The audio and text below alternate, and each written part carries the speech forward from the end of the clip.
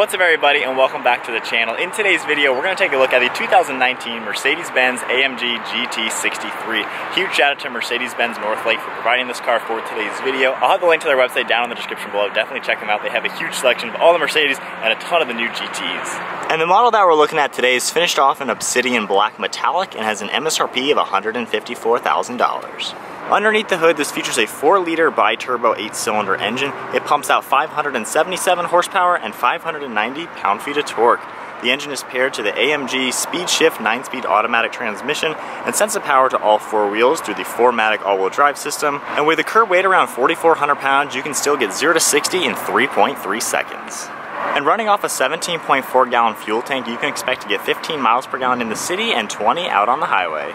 The overall length comes in at 199.2 inches with a wheelbase of 116.2 inches. The width is 81.5 and the height is 57 inches. The AMG GT 4-door is a 4-door version of the iconic 2-door AMG GT sports car. This has a lot of sharp styling just like with the 2-door car. The front end is extremely bold and aggressive. We have vertical slots within the grille finished off in chrome along with the Mercedes Benz logo. Massive openings on each side of the front bumper to allow a ton of cooling to the radiators. There's a large opening in the center of the front bumper with active flaps to allow even more cooling when necessary. Gloss black front splitter with chrome trim along the front end help give it an aggressive appearance. We get 4 parking sensors in the front of the bumper as well as a forward-facing camera. More parking sensors are on the side of the front bumper. And then we get to the multi-beam LED headlights with LED daytime running lights. The front bumper flows nicely to the hood with some bulges in the center portion, help giving this a muscular appearance to it. You can see the front fender arches bulging out a little bit more to help give it a wide appearance up front. And then moving to the side profile of the car, this features a set of 20-inch wheels in all 4 corners, wrapped in Michelin Pilot Sport 4S tires. We have ventilated drill and slotted rotors in all 4 corners as well, with a 6-piston red brake caliper up front and a 4-piston brake caliper in the rear. The front fenders have the V8 bi-turbo 4MATIC badge along with the trim piece above that. We get chrome trim running around the windows as well as body colored side mirrors. The side mirrors also have LED turn signals on them as well as a camera beneath them. The door handles are two-tone with body colored and chrome accents to it, and there's a very round body line making its way all the way on the side of the car. The overall side profile has that swooping rear end design to it. I have the active spoiler in the up position. Very nice styling all around. You can see the proportions to it. Making our way to the side of the car as well as the rear of the car, you can see a lot of rounded lines to it. The fenders in the rear bulge outward to give it a nice wide appearance from the rear. We get LED taillights back here as well as 6 more parking sensors. Quad exhaust system with chrome tips and an AMG badge on it. We had a gloss black lower diffuser with some fins on it as well.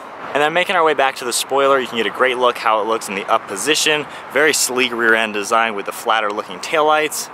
So there's a good look at some of the styling as well as some of the performance specifications with the GT63. What do you guys think of the overall design of this car? They practically took the 2-door AMG GT sports car and then turned it into a 4-door car that still has a lot of the sports car styling to it. Very clean looking all around with very bold body lines. I love the side profile, how the rear end is swooping. And then making our way back to the front of the car, it's so mean looking. It really looks like it's going to attack you from this angle.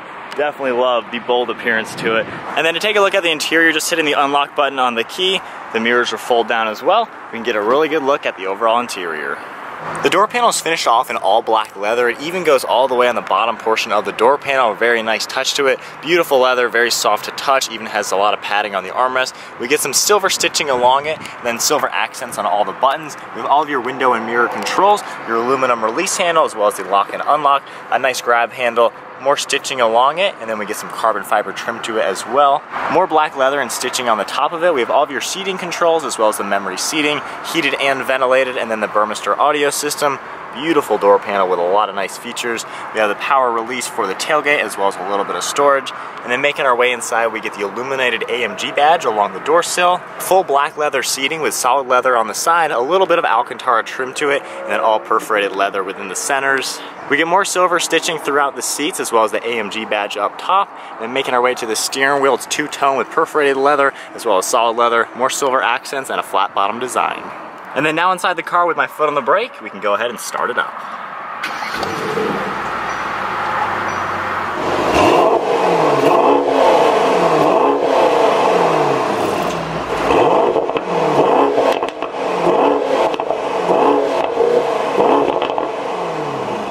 Taking a look at all the controls on the steering wheel now, over on the left side we have a lot of your cruise control settings. We have a back button for the center screen, and this is a touch capacitive button. We can swipe over and go under different items within the center screen of the car. And then you can just click the button once to go into the actual screen. Over on the right side we have more Bluetooth and audio controls. And then hitting the home button right here, the center screen will now come up. And just like with the other side, you can swipe over to go to different items within the center screen. We have more controls in the center of the car. Twisting this will change the different driving modes that the car is in. It'll come up on the dash. We have a Sport Plus mode. You can go down into Sport, Comfort, and Individual, and then a slippery mode as well. It all comes up on the center screen too to show you every driving mode and what everything is set in. And then you do have the same button right here. You can just toggle this up and down and it'll go into different driving modes.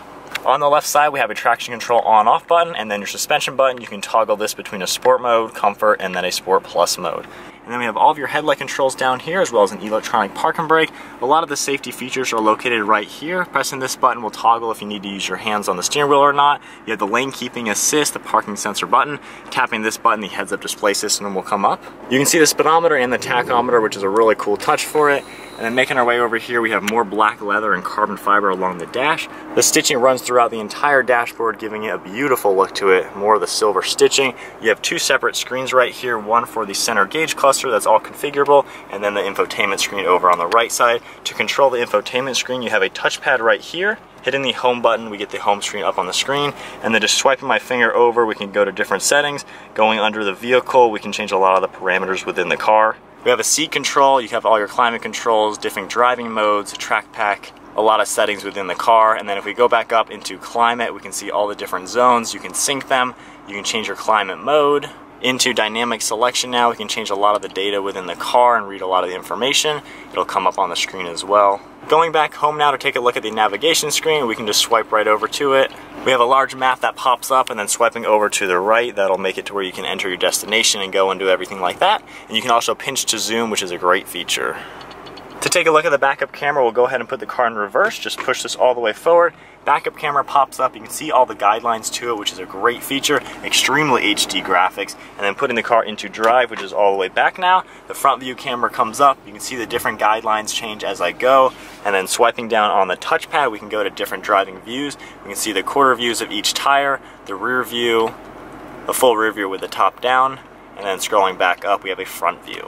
Putting the car in park now, we just press the P button, and we're now in park. To adjust all the climate controls, just tapping this button down, the menu screen will come up on the screen. So just like you saw earlier, we can use all the climate controls using the screen or using the actual physical buttons down here. And when I do tap a button down here, a little screen pops up here with all the different modes. We have more carbon fiber along the dash, which has a beautiful look to it. 4 more air vents in the center, very easy to use these, you just point them in the correct direction. More carbon fiber makes its way to the center. Just opening this up, we have a little bit of storage in here and some cup holders and some USBs as well. Making our way to the center now, we get a lot of really cool displays here. These are all LCD color displays, which is really nice. As you can see, just tapping this down, we can change the different driving modes. Tapping this button, it goes between manual and drive. The sport mode, traction control, over on the right side, just pressing it, it'll go into the active exhaust and then the quiet exhaust. The button right here is for the active spoiler, and something very cool, if I press it once, you'll actually watch the LCD screen change as the spoiler goes up into the higher position, and then you just hold the button down and the spoiler will go back down. Pressing the center button once, it opens up the center console. Decent amount of space in here, you can fit a few phones and wallets, and then it is nice how one of them opens so you can still use this as an armrest while the passenger has access to the inside. And then to take a look at the glove box, opening this up, we have a lot of space in here as you would expect. Owner's manuals, all sorts of things can go in here. And then making our way to the top, this has an Alcantara headliner that has a great look to it. All of your sunroof controls are up here as well. Moving to the rear seat space, if we open up the door, you'll notice this is a pillarless door, giving it a sporty appearance. The rear door panel is finished off just like within the front. Even all the way down here is covered in leather, which is a nice attention to detail. Moving on to the interior, this is a 4-seater car. It has rear bucket seats with large bolstering in them, beautiful black leather with more black Alcantara, the same silver stitching, and then perforated leather all in the centers of it. We have climate controls down here with air vents and your different temperatures. Now hopping inside to the AMG GT 4-door, we'll go ahead and close the door. It is a pretty sporty feeling back here. These have bolsters in them. You're not used to having rear seats in a sedan that has bolsters. The armrest on the door panel is in a great spot, very comfortable to be here. Have about maybe 2 or 3 inches of headroom here. There's no fold out or anything in the center, but you do get some storage space down here, as well as 2 cup holders, a little bit of a sunscreen back there as well. Very sporty in the back here. It's not geared to be the biggest sedan for luxury. It's more of a sports car with 4 doors, but you can definitely be back here for a pretty good road trip. I have about 5 or 6 inches of knee room, and then my feet are fitting nicely under the front seats. To take a look at the rear storage space, you can use the button on the interior, holding down the key fob button, or there is one on the back of the car. This is a hatchback design. We have a ton of space in here, as you can see. It goes down like a foot, so you have a lot of cargo area. You can see part of the Burmester audio system over here. Definitely a ton of space. And then the rear end does have a nice cover on it, finished off in more leather to hide any valuables you have in the rear. And then just pressing the button right up here, we can go ahead and close up the liftgate. So we are setting off now in the AMG GT 63 4-door. This is pretty much like the 2-door GT sports car, just a 4-door version of it. Got a lot more space to it, same engine and transmission layout. It really is designed to be a full-on sports car with the rear seats and the storage space. But before we get this thing out on some nice twisty turns, once again, the interior on these Mercedes is absolutely beautiful. The perforated leather that you're holding on the steering wheel is amazing looking. We got the black leather up top with the center stripe, which gives it a nice subtle touch to it. Flat bottom design, all the silver accents to it. The carbon fiber that I'm seeing everywhere in the car is so nice to look at. The silver accents, everything you touch in this car is something very high quality. I extremely like how you have the dials on the steering wheel to control the different driving modes. We have the Comfort Sport and Sport Plus mode. We'll just stick with Comfort right now. Everything is in the most conservative setting to it. But already just getting up to speed now, you can tell this has sports car stuff in it. So with that said, we'll just go ahead and put it into Sport Plus mode. Already it's so much more aggressive. We're gonna put it into manual by just tapping that button, just upshift a little bit to quiet it down, but the steering is so heavy already. And actually, let me go back to comfort just to see the difference. But back into comfort now, it's a little bit lighter now, but oh my goodness, I'm already excited about this car. I drove the GT convertible last year and that was really cool to drive. But we also have the heads-up display, which is a great touch. It's a really clear view to see. I have the tachometer on and my gear is in there as well, along with my speedometer and my speed limit. But then before we get to the nice twisty turns to experience what this car is like, this is a comfortable car just to drive in. It's very insulated from the road. There's no wind noise or road noise. You don't hear anything. The only thing that I can hear is the exhaust now that it's in the open position. And even just toggling that off now, there's no noise whatsoever in this thing. But we're gonna keep it on because we are in a fun sports car. The spoiler is in the up position too. All right, so we are on some twisties, doing a little bit of an acceleration.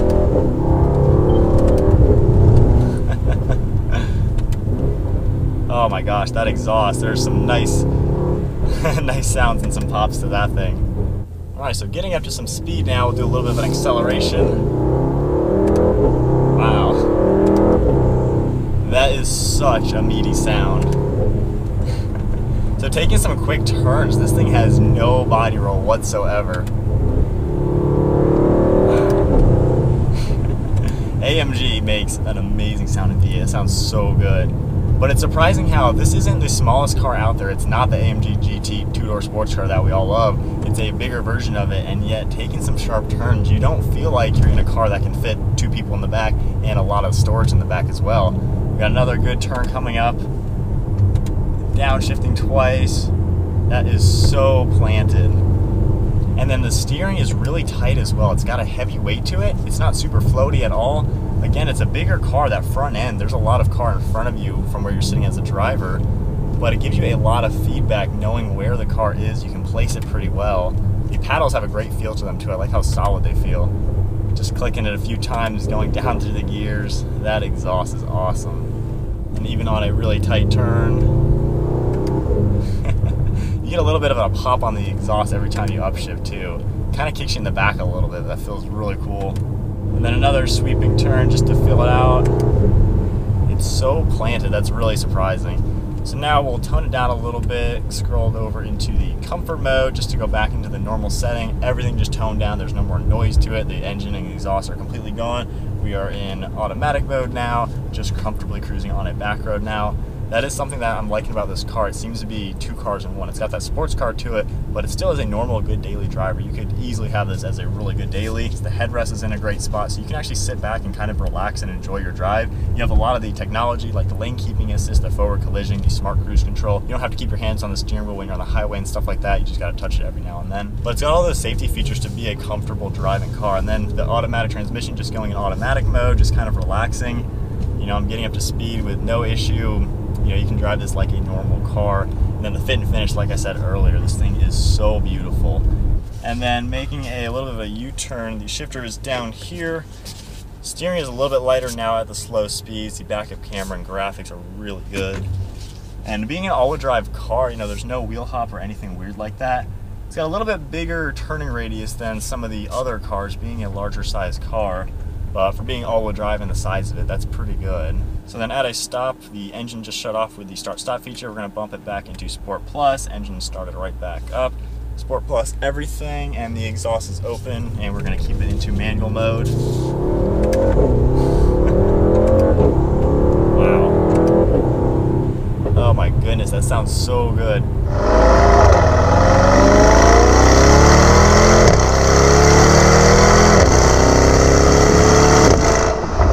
Now coming up to a sharp turn, the brakes do a really good job. Wow, those are super responsive. Then just feeling it out a little bit more. And the crazy thing is I'm not even flooring at all, barely going above 4,000 RPM, and it sounds that good. But I can't imagine how this car would sound once it's broken in, redlining it, actually driving it like that. Oh, this has a great sound and great driving characteristics to it. On some quicker sweeper turns now, or sweeping turns. Man, Mercedes did a really good job. I wasn't expecting this to be too good for handling and stuff like that, just because it's not actually the same exact car as the AMG two-door. It's more of a different car with a lot of the same drivetrain stuff to it, but you would really be hard-pressed to know that. And then one last acceleration. You can even hear the turbo, the blow-off valves going off. That is super awesome. So now, oh, I love that sound though. Unfortunately, we're going to tone it back down into comfort mode, and that is about going to sum up the test drive portion of the AMG GT 4-door. They also make an S model of it, which has a little bit more power, even a little bit more performance-oriented than this one that we're in today, but this thing has so much cool stuff to offer. I really am impressed with the overall layout. The design of it is really cool looking. I like how the rear end is sloping, the front end is so mean looking, the wheels, pretty much the whole package. It's a pretty sporty looking car, and then once again, the interior, this is just beautiful. We have ambient lighting in here. You probably can't see it in the daylight, but everything is lit up purple right now, which looks really cool. But that is about going to wrap up the AMG GT 63 4-door Mercedes-Benz. This thing is a beast of a car. It can pretty much do anything you'd like to throw its way. Once again, huge thank you to Mercedes-Benz Northlake for providing this car for today's video. I'll have the link to their website down in the description below. They have a huge selection of Mercedes-Benz vehicles and a ton of these ones in stock ready to go, so definitely check them out. So hope you guys enjoyed the video. Give it a huge thumbs up, smash that subscribe button. We will see you all next video, but we're going to keep it in Sport Plus, wrapping up this video. We'll see you next video, guys.